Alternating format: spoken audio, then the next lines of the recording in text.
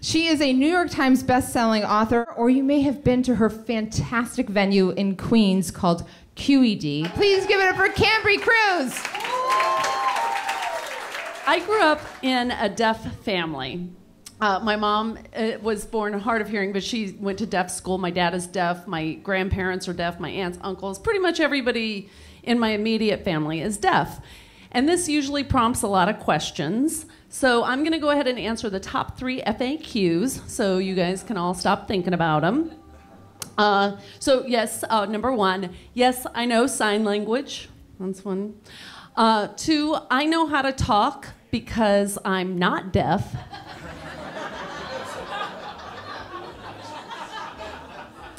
And number 3, no, I do not know Braille. I don't.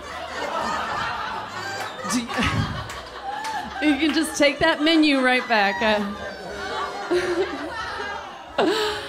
Actually, another question, not as frequent, but I do get quite a bit, is, oh my gosh, was your house quiet? I bet your house was so quiet.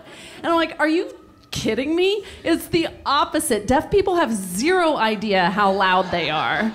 So they're burping or farting, and it's a little embarrassing. They're banging pots and pans, slamming cupboard doors. It's a fucking madhouse. And let's just say Saturday morning cartoons were constantly interrupted with mom and dad's sex sounds. Yeah, for a long time I thought the theme song for the Smurfs was la la la la la la la la la la. Oh, I love you, Chrissy.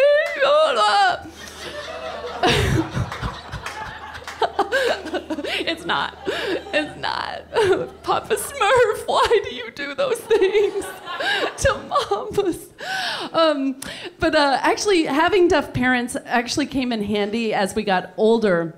And we started, sneaking out of the house, which sneaking out of the house was just walking out the front door. Bye, Mom. Bye, Dad. See you later.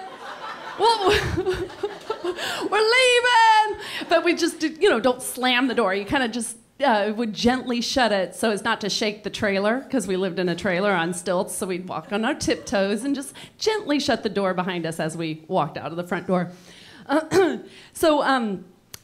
Whenever I wanted to lose my virginity, it came up that I just had to sneak out the front door to go meet my ride. See, the day before, my mom had explained to me what the rapture was. And she was talking about Jesus is going to come and he's going to leave everybody behind or take everybody with him if you're not saved, blah, blah, blah. Just the rapture. And she was so earnest in her description of it. I thought she meant like tonight or tomorrow.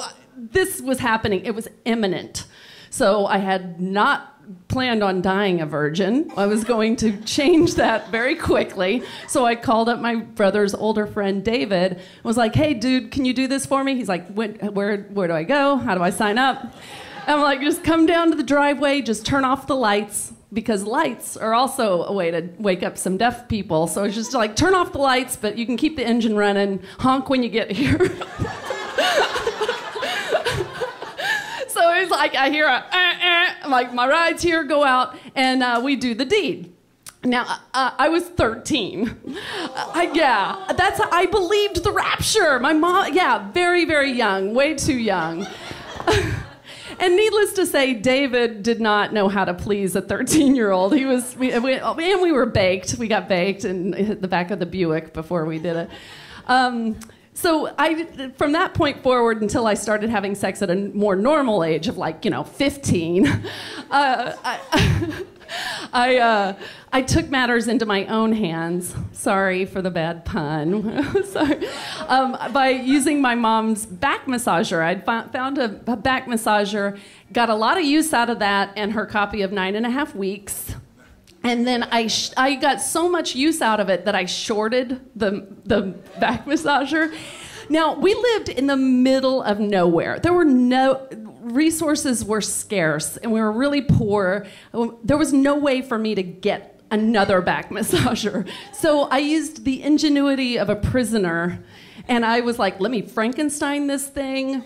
I'm going to fix you my baby. So I took it apart, and I used my mom's soldering iron because she had a soldering iron because she builds helicopters for a living, my family. So I used her soldering iron to Frankenstein this thing back together, and in the process of doing so, I splashed melted metal onto my thigh. Yeah, I actually was looking to see if you could still see the scar, and it's barely there. It's kind of like my scarlet letter, you know? It's just an M for chronic masturbator. But it did work again. Now, that was one of the first of 3 sex toys that I'd really had, and I loved it very much. But then my second one, my first husband got it for me for Christmas as a Christmas gift on the Lord's Day. I got a vibrator from him, and then we promptly separated, and I went and moved in with this theater couple that I knew from the community theater. And it was the holidays, Christmas time, and it was our first time being separated. I was living in Ohio. My family's in Texas, so I was lonely and depressed and sad about losing this marriage. But then I remembered, I got this vibrator, though, for Christmas. Let's crack that bad boy out. And the theater couple was at the theater because the man was playing Daddy Warbucks in Annie. And so they were at the theater and gone for the night, I thought. And so I got the vibrator out, started putting it to good use. And that's when Daddy Warbucks comes home and starts yelling drunkenly, bellowing down the hallway, "Hey, where's my little elf? What's my little elf in there doing?" And in the meantime, the thing is like rattling, and I don't know how to turn it off because lesson kids always read the instructions. I didn't know how to turn it off, so I'm like fumbling with it. It hits the hardwood floor and goes, chasing after it.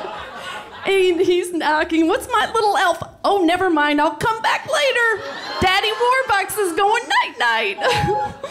Oh, yeah, it cracked and it broke. And so I didn't have another one again until my second husband, current husband, how did it go? My husband, my now husband, got me a dildo, not for Christmas. Maybe, I don't know. Maybe it was just because he loves me.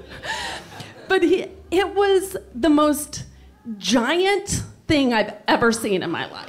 It was like a little premature baby size. Like, what this thing? And it was enormous, and it was blue. And I was like, what on the earth what is this all about? What are you thinking? I'm not getting smurfed with this thing. Call back. So, but I'm not getting smurfed with it. It's too big. I'm like, what were you thinking? And he's like, well, it's dishwasher safe. And, well, he had lost perspective. I guess in the store, all the dildos lined up, they all started to look normal-sized, and he was like, that actually was a small one. And I'm like, all right. But then why blue? And he said, well, the others, they look too real, and I didn't want you to think of another. Like, oh, God, man. You don't get it.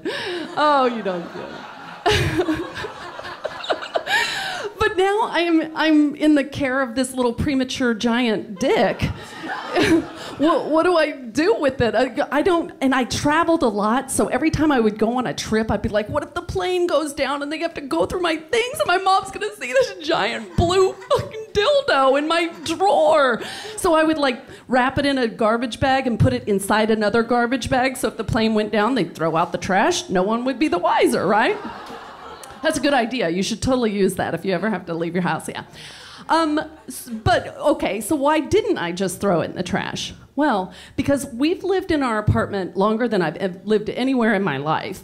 And our super Gustavo Tejada and his wife, Patricia, they go through the trash and sort the trash all the time with their daughters that help them. And their daughters, I've known little Apollonia and Jessica since they were itty-bitty babies, el bebés, or la bebés. And I'm like, I am not having Apollonia find out about sex because she finds this giant premature Smurf-looking dildo thing. And I'm like, Mama, ¿por qué es azul? And el hombre tiene un complejo. He has a complex. That's what. Okay, so Spanish speakers. How was my accent? Okay. It was okay. Muy bien. Wait, is that Spanish? Yeah, that is. Okay, woo, Jesus. See what happens when you get to be 46? Anyway, so now, okay, I'm not throwing it in the trash. I don't want my super's little darling daughters to find a blue dildo. So what do I do with it? So I did what most women want to do to peni, and I took a butcher knife to it. Yeah, I got a butcher knife, and I chopped it up into tiny penises. And I just like dispersed it all throughout town, like little sprinkles in all the trash bag cans around New York City. So, all right, well, that's my story. Have a happy Smurfy day to you. Yum's the word.